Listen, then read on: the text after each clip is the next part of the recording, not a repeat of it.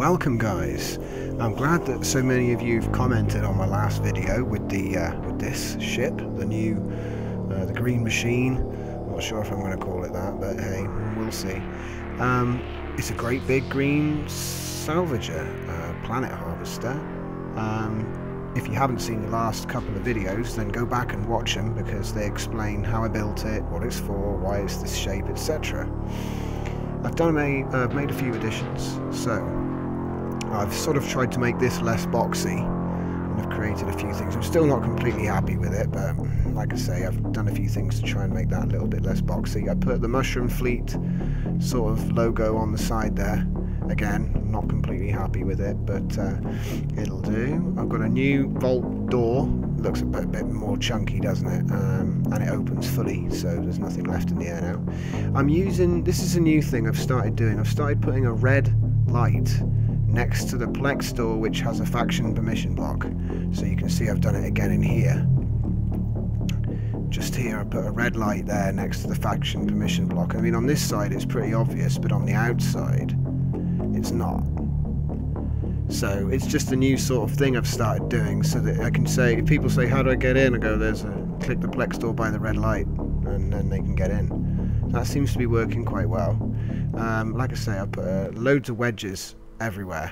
There's like, these wedges are on everything. I've tried my best to sort of smoothen out the shape a little bit, so you can see here I've done it a bit there. All the way around the edges of this section here, and then obviously all the way along these sides. Put a couple of like markers, just red and yellow marker lights in, put those in. Put a little like wedges, the black and the grey wedges there.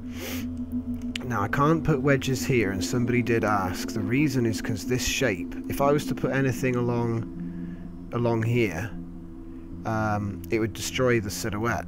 So this is just to explain. On this side, these are all covered. Now if you see here, there's no salvager on this green block, but if I go to the end of the green, there you see there are salvagers there. So that means there's a salvager cannon that covers every single block of this face. So in other words, if I was going to put a wedge here, I'd have to put salvager cannons back here. There's no problem with that, it's just that it would still stick out. There'd be loads of little triangular corner edges sticking out, and it's bad enough with these. So yeah, like I say, I need to be able to cut the shape of my ship so I can pass through it easily. But anyway, moving back, I didn't change anything in there. Right, now we get to move on to the biggest change, and this is the most fun, because I've never done a ship interior properly before. I've only ever done bridges and cockpits, that's all I've ever done. And so I'm sort of kind of excited to show you this one, to be honest. It's taken me age, well, let me see, it's taken me 2 hours to finish this all off. Like I say, I'm just going to go over these little bits of detail first so that you can appreciate what I've done. As you can see here, we've got like nice lighting, roofing everywhere. We've got these little platforms, each one with a gravity link, and as you can see, we've got the staircase with the glass middle, so the light bleeds through. And you know, the quickest way down, obviously, hit the gravity unit and jump from the top. Okay, so yeah, we've got a nice staircase. I showed you briefly this sort of airlock if you don't want to come in the main doors. And obviously this is huge. I've only got a needle ship in here at the moment, but I'm planning to build a little fighter to dock up in here. Okay, so let's move on to the rooms. So the ground floor, this is like a cinema or a briefing room. So I'd imagine that the commanders would stand on each side and brief everyone.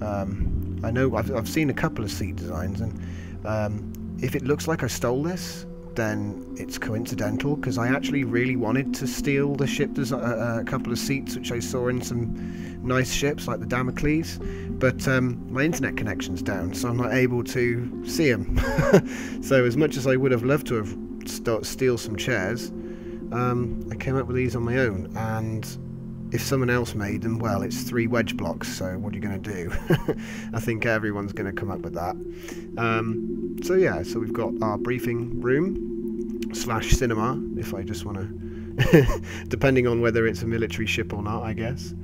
Moving up, we've got our storage section, and I've put, like, you know, little pathways to show where to go everywhere. What's this? That shouldn't be there. Anyway, so we've got like ship parts, planet parts, other parts and vegetation. More random stuff like water. You need water on a long trip. I got a camera here, plexiglass, and I've put like all the different types in there, so it's wedges, corners, power. That is a faction module, but it is also build blocks and cores because they look kind of similar.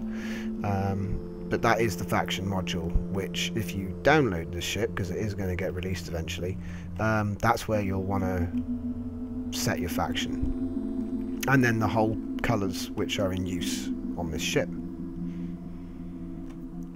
Okay, let's move up to the next floor. Oh, this floor's... Now, this was inspired by a photo I saw on Twitter. Adam Clark, at The Common People. He made a med bay, and it just got me thinking. I thought, oh, I want to make a med bay as well. Only I've done mine a little bit differently, but I've pretty much stolen his idea. Mine are sort of horizontal. I think his are vertical. I still haven't had a good look at his yet, but basically we're going with the cryo tube with a little computer for the doctor to activate, and then a monitor panel there. More computer interfacing parts. So yeah, you open the Plex door, and then there's a weapons computer in there. But you can't get in on your own. You need the doctor to remove this Plex door, because of course you try and click on the weapons computer and it doesn't work because you're closing the Plex door on yourself. But anyway, it looks cool. And there are better ways to hitch a ride if that's what you want to do. So, moving up, we've got prisoner containment or creature containment if we ever get mobs. So we've got the lighting here, a little bit of a power conduit, and I've used water for the power for the force field, okay, with a ice crystal underneath. So you know, you could be in here and you're like trapped by force fields. That's why I've used purple for the floor and the posts, because I imagine there's some kind of energy material. Anyway, it's all in your head. And then finally we've got a little sort of biological research area where we can observe creatures in their habitats, or vegetation rather. Yeah, we can observe soil samples and vegetables from other worlds. So yeah, I'll be collecting this. It's not very accurate at the moment because I haven't, you know, I want to go to the planet, find a load of stuff, put it all up here. There isn't really much wasted space though. I think that's going to be it for this ship. I might change a few things here and there, but yeah, so those are the floors, and like I say, it took me a while to actually do them, but it was so worth it, because it just looks so much better with all this stuff to do. Oh, there's loads going on with it now. So that is the ship. I think I might call it the Green Machine, because let's see, it recycles planets. That's not bad, is it, eh? If anyone can think of a better name, please do get, you know, comment away. I'll be interested to see whether anyone has an idea. But there it is. Look at that cinema. You can see the row of seats. That's funny, right?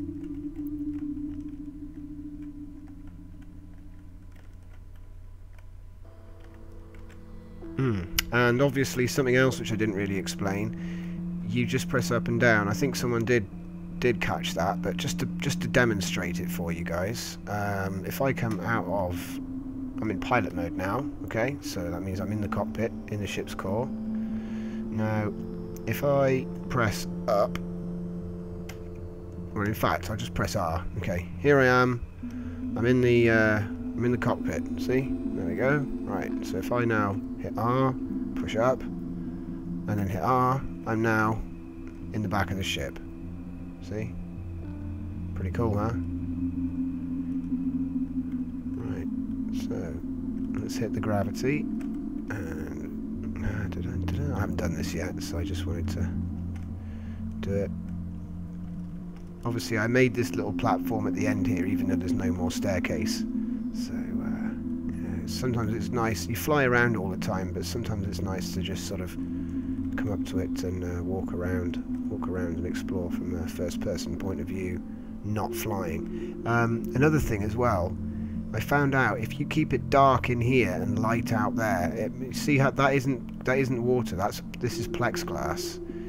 Okay, but I found something out. If it's dark outside, if it's darker in than out, and I really love this because most games ignore this sort of thing. If it's bright in here, so I put the lights. You can see on the speed build, I put the lights inside, and it made the pattern for the plexiglass like really obvious. And I was like, oh, I don't like that. So that's why there are lights outside the windows, guys. It's not just for show, it's because I wanted the effect inside. I wanted to be able to stand here and get a clear look out the window, which is something you can't do if all of these lights aren't there, because of course you'd have the lighting in here and it would be brighter in here than out there. That's also why it's so dark near the windows. So there's like little, I try to remember to say why I'm doing stuff, but sometimes you forget to mention things, and it seems like such a small thing, because I mean, look over here, the lighting isn't quite so different, and you can see the edges of the window. You can see it. And that planet isn't feeling so good after I've been there either. I should finish it off really. But yeah, so you can see how that's, I mean, if I put a light here, see that? Boom. Boom. See? Take them away. Just like a real window, basically. You're getting a reflection off the glass. So, yeah, and these force fields as well, because of the lighting underneath and the lava there, it gives it a sort of sheen. I'm trying to experiment with exactly where to put the lava, but it works there, which is all I needed for filming a scene, for example. Like, it does look like a force field as well, which is kind of cool.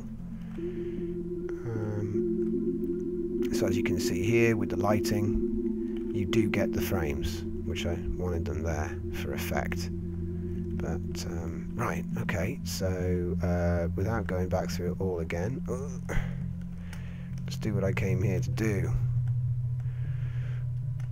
Come on, why won't it let me walk off the edge? It won't let me do it. Oh, that's weird. I wonder why it wouldn't let me walk off the edge. So I've got to jump. There we go. Oh, dear, oh dear. So yeah, that's the ship. So I'm gonna fly up to my needle and do a few loops around, and then that's pretty much everything I wanted to show you today, really.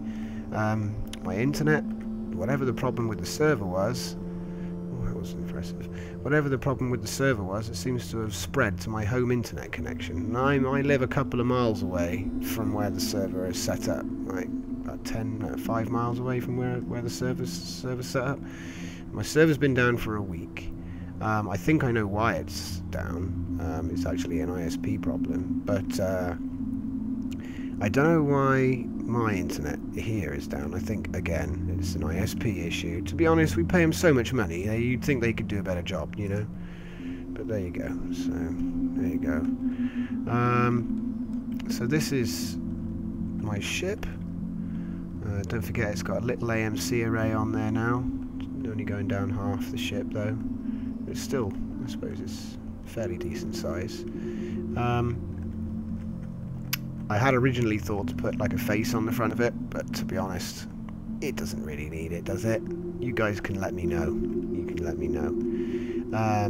Also, I put like a little pattern on here, and I was thinking about putting it on the other side, but it was sort of like, because I wanted to put writing down here, but I can't, because obviously it's all gun. You can't. And I thought, oh, I'll just write, you know, in between the lines, but I don't think I couldn't read it. Maybe I could put some I could put some wedges in here and write in wedges or something. I don't know. I'll figure it out. But this is nearly finished now. It's as good as finished. I've done the inside. It's all proven. It works. I think I just need to make a decent ship to come inside it. But then you could say, oh well, maybe it is finished then. But it's a bit. There's always stuff to do. Like, I reckon I could put a few more wedges on the back of this. But other than that, so yeah, it's nearly done. So it's an industrial ship. It's only really meant for cleanups, and it's very good at cleanups. Maybe I'll make a mech. Hey, I still haven't made a mech yet. Do you know what? I think I might make a mecha to go in here. Oh. Okay, right. Well, anyway, I'm going to go off and think about that. So, thanks to everybody who's hit that subscribe button lately. I've just seen a surge of people hitting the button and following me on Twitter as well, which is pretty cool. I mean, I put all the updates about what I'm working on up on Twitter. I link to the pictures, because obviously I upload loads of screenshots to our Google community. So, you know, if you want to get a sort of sneak peek of what I'm working on, you're going to get it there. So, but yeah, thanks to everybody who's getting involved, because it's really nice to see that when I put a video out that lots of people are enjoying that. So, and to everybody who's trying to get in touch to show me stuff, like I say, as soon as my server comes back online, I'll be banging on your door, getting me to show you your ships, and I'll be saying, look, come log in, I'll give you money, show me your ships. But until that time, I have to work offline or use the 8-bit server. That's something I've been doing. I have been going on the 8-bit server. So I'll put the address for the 8-bit server in, and maybe you'll see me on there. But to be honest, until then, until my server comes back online, I've put a lot of the big projects on hold. So, which is a shame, because I was so close to filming my end of season 1 feature, and I think I'm going to have to make it part of next season now. So thanks for watching. Thanks for putting up with me waffling on for ages at the end there. But like I say, big things. Got lots of plans coming up. So keep on watching, and I will see you soon. Thanks again. Bye.